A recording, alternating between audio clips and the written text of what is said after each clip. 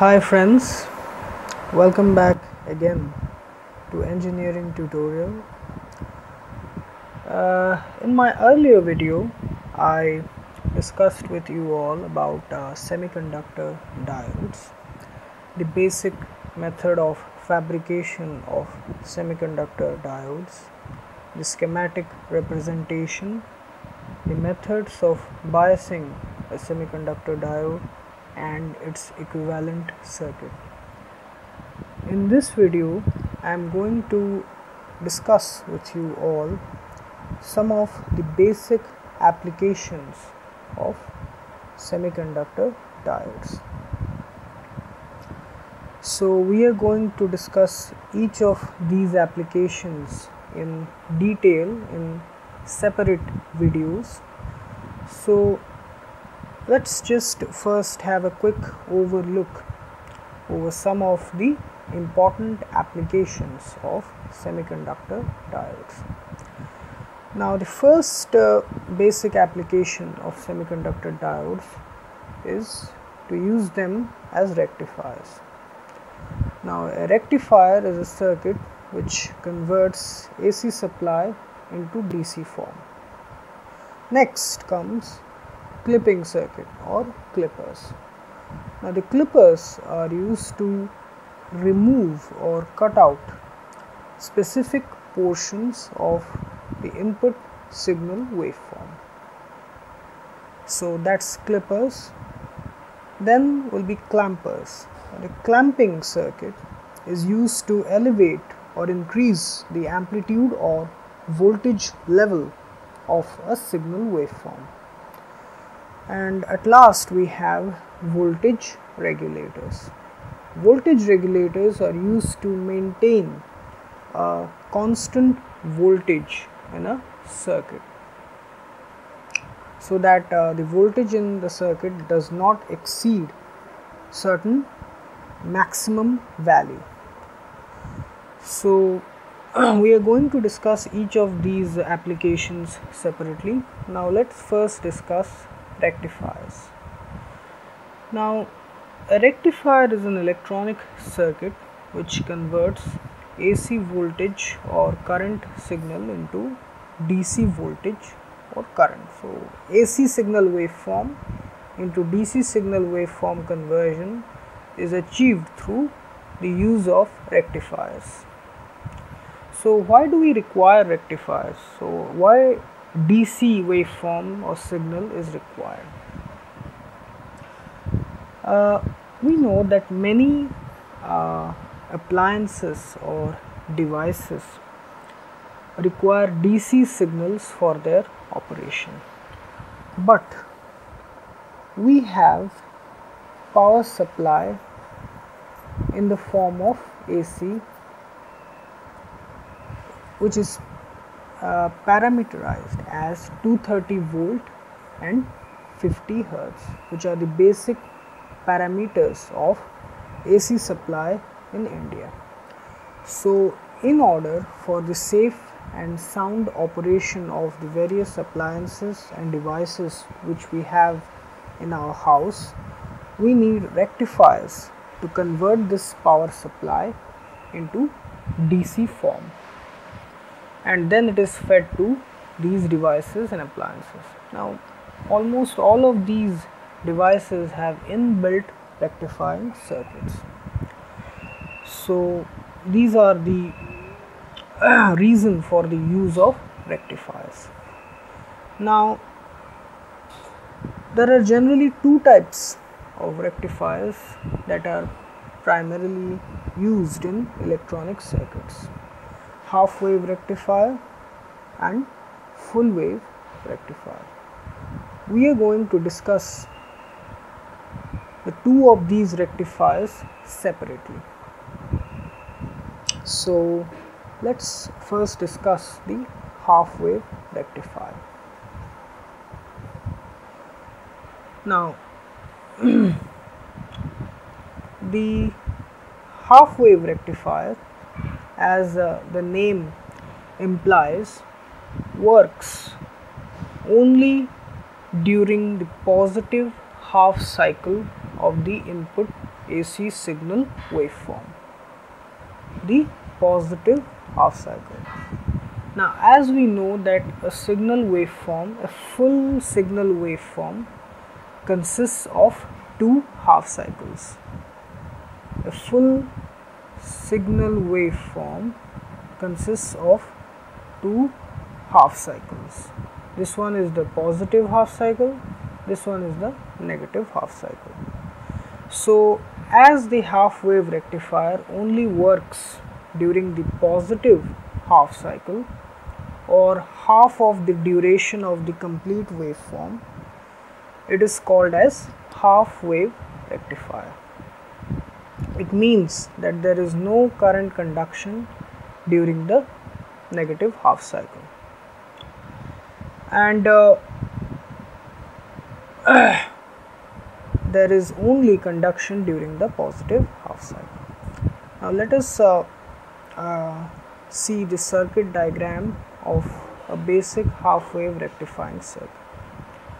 Now the components that are used in this circuit are a transformer, which can be step up or step down as per the requirements of the circuit, AC supply voltage source, a semiconductor diode, and a load resistance RL, across which the output voltage appears.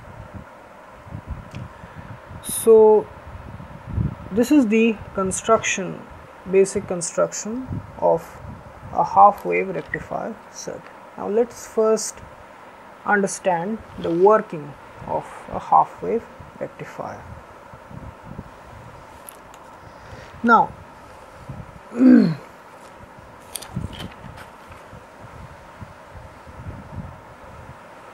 during the positive half cycle, that is this portion, positive half cycle,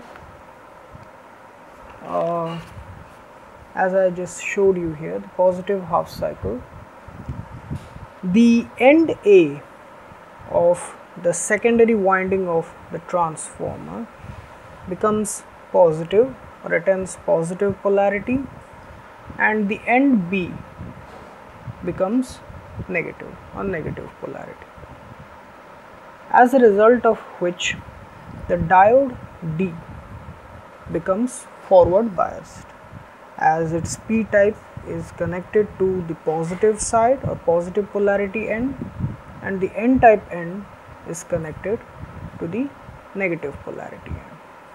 So it behaves as a short circuit and allows current to flow through it. During the positive half cycle, the diode behaves as a short circuit and current flows through it. The current passes through the load resistance in this direction, from positive to negative. As a result, as this current flows only in one direction through the load resistance, the input AC is converted into DC at the output. This is the output voltage wave. Now let us discuss the negative half cycle. During the negative half cycle, the ends A and B of the secondary winding of the transformer become negative and positive respectively, or attain negative and positive polarities respectively. As a result, the diode here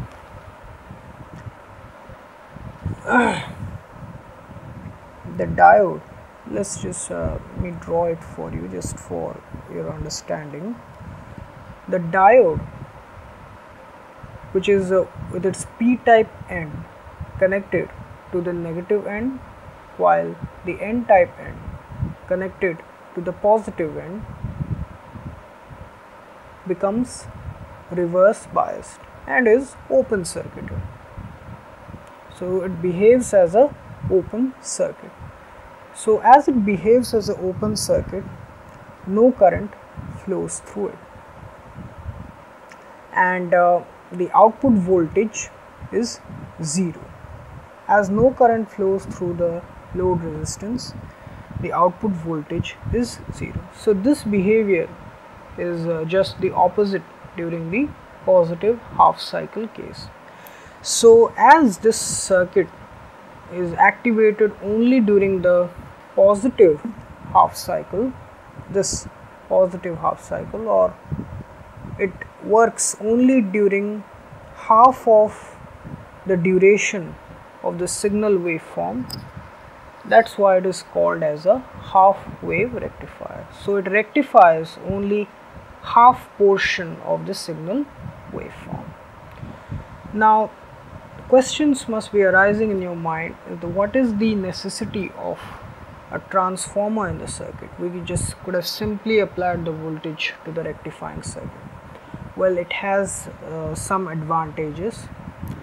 Now it permits to increase or decrease the input supply voltage as per the changes in the requirement. Sometimes we may require higher input voltage.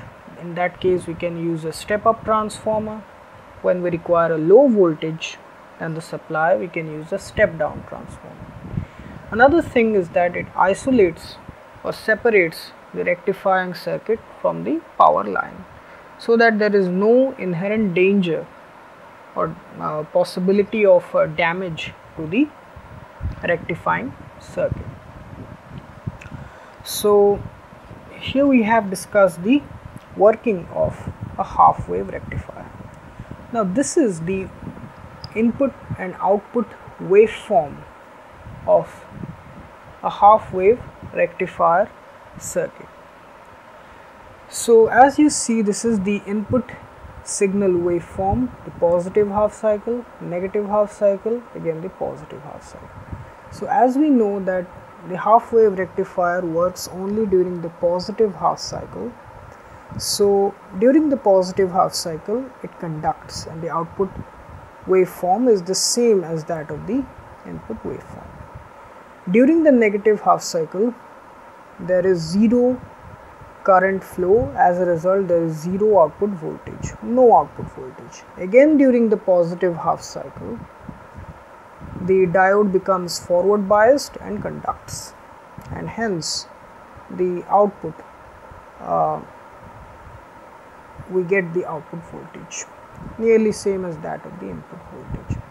Now this is a pulsating DC output. So we have this pulsating DC output. In order to smooth it up, to smooth or filter it up, it is passed through smoothing circuits or filtering circuits such as a smoothing capacitor to convert it into simple DC form. So this is the basic working of a half wave rectifier circuit. Now we are also going to discuss some of the other parameters of the half wave rectifier circuit, which is the output frequency of a half wave rectifier. Now what is the frequency of a signal waveform? That is the number of waveforms passing through a certain point per second. So in this case, in half wave rectifier case, the output frequency is same as that of the input frequency. So how it happens? Let's see. This is the time domain, this is the output voltage axis. When the input signal voltage waveform completes one cycle, this is one cycle of the input signal waveform. At that time we also have one complete cycle of the output waveform. When the input completes one cycle, we also have one cycle of output waveform. So both these input and output waveforms complete one cycle within the same time. This time and this time are the same. So within the same interval of time, up to this, we have 1 cycles of waveforms of both the input and the output. So the output frequency is the same as that of the input signal frequency. So this is how the output frequency is the same as that of the input frequency. Now the efficiency of a half wave rectifier is defined as the ratio between the DC output voltage or the output power and the AC input supply power.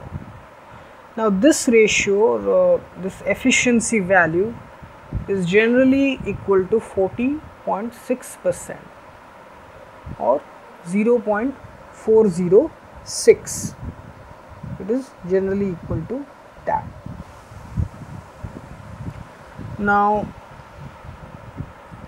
some of the disadvantages of half wave rectifier circuit are, now extra circuitry is required because we get a pulsating DC output, not a smooth or simple DC output. So we require some of extra filtering and smoothing circuits to filter out the pulsating DC output. And wastage of input signal waveform takes place as this circuit only works during the positive half cycle. Both the half cycles of the input waveform are not utilized, so it leads to unnecessary wastage of energy. So these are the disadvantages of half wave rectifying circuit. So here I have discussed with you some of the basic concepts of half wave rectifiers. So I hope you like this video. Please do not forget to subscribe my channel to get about more such concepts of electronics engineering. So have a good day. Thank you very much.